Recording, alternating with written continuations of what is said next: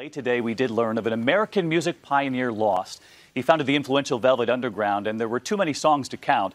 ABC's John Donvan tonight on a legend and his long walk on the wild side.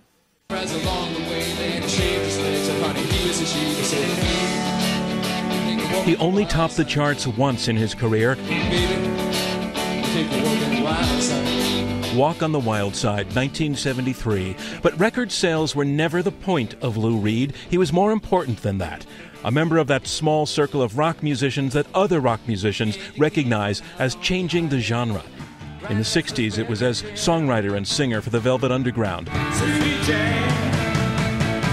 where he took rock to darker places than it had been before. Sunday Morning, one of those songs that in its time was unlike anything ever heard. Reed was the son of an accountant in Brooklyn, New York, who started out thinking he wanted to be a journalist or filmmaker. He did a college stint as a radio DJ, playing other people's music.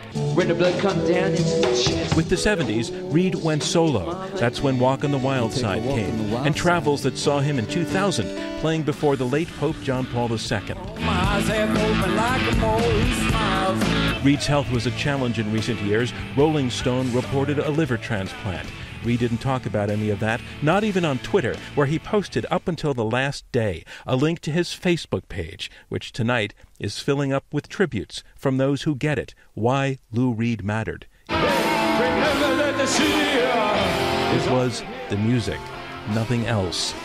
John Donvan, ABC News, Washington.